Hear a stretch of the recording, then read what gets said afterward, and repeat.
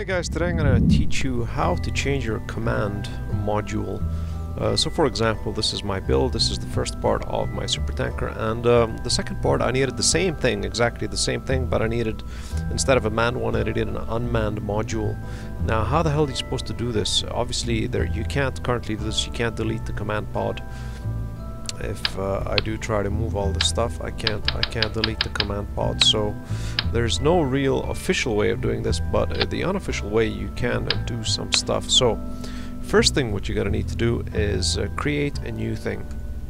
So we're gonna create a new thing, and what do you want to replace it by? So we're gonna replace it by, let's say, this one, this probe. So what I'm gonna do this is call it probe test.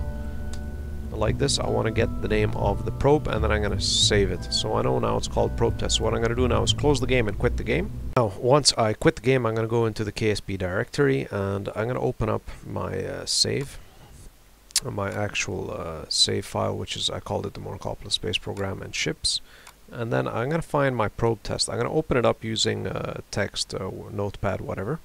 And then I'm going to look for my probe. Now my probe part is, what you could do is you could search for probe, and you'll see my probe part is called probe core OCT. Find next, and there's nothing else. So literally my probe part is called this. Okay, this is my probe part, and this is the actual location. So what you're gonna do is you're gonna copy the probe part name. I'm gonna copy it, and then I'm gonna open up what I need to change it on. So now remember, in part 1 I needed to change that to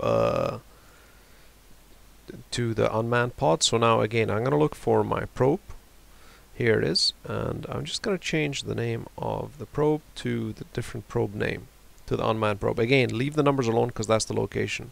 Now just to be sure, I'm gonna search if there's any other probe names. No, that's not it. So then I'm gonna hit file, save. Okay, and now I'm gonna run the game again. So let's go to KSP and run the game, and I'll see you guys in the game.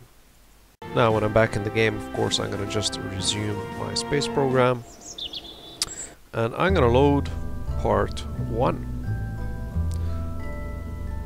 Loading part 1.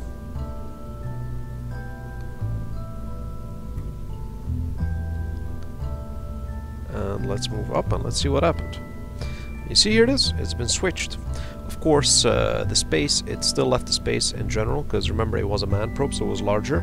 So if you do have the space, it'll just move it away, which isn't a big deal. I can just move it back on top of that. But this pretty much should help you in terms of changing your probes. You can do this with anything you want. You can switch items and stuff. As long as you know the actual name of the item or the actual structure, you can switch it. Now, I don't take any risks, so I suggest you back it up. Sometimes it might crash in case you are, let's say, replacing a part where there's not enough space around it, or you're moving the actual exact location of the item. It'll cause it to crash. So don't change those numbers, remember, beside the actual name. Just change the name, and as you see, it did give me just to replace the actual probe with the thing. And now if I do load part 2, that's exactly what I did, and then I made the part 2 probe. And you see what I did with the part 2 probe. Of course, I had the unmanned pod. Let her load up. Let's go all the way up. And I just did my own thing. I have the exact same ship with my unmanned pod, and of course I moved it down, and this is the part 2 for my part 2 probe.